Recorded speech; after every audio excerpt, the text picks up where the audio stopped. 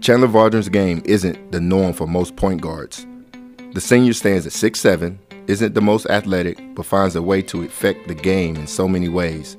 He's currently the nation's active leader in triple-doubles and has a unique way of describing his playing style. For someone who's never seen me play, it's a little bit different than most point guards. They're usually, like Russ, small and fast and can kind of do different things like that. I'm a taller point guard. I was 5'10" when I was a freshman in high school, and then by my junior year I was 6'5".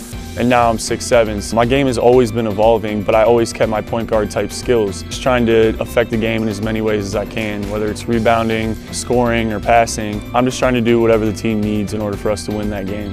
I mean, to become a good passer, I think to a certain extent it's a feel, and it's kind of, God-given. I think you can get better at it, but I think there's just some things in a basketball game that you can't teach. Just my IQ and my feel for the game, I think, is what makes it really easy. I feel like I see passes before they happen, and I can kind of make that pass to the spot before the guy knows it's coming. A lot of people ask me about the triple-double thing and whether or not I'm aware of it. Truthfully, I'm just playing throughout the game. I'm just trying to affect the game as much as I can. For me, I kind of gauge how hard I'm playing and if I'm going hard enough on my rebounds. So if I feel like I'm really rebounding the ball and I'm going hard, I feel like I'm playing hard. And then the scoring and the assists will happen as they do, but I'm just lucky enough that, God gave me the ability to affect the game, and I'm 6'7", and you can't grow any taller, So I'm just happy with what I have, and I try and use my skills to the best of my abilities. I think I'm a different player from 4 or 5 years ago in a lot of different ways. I think my maturity has come a long way.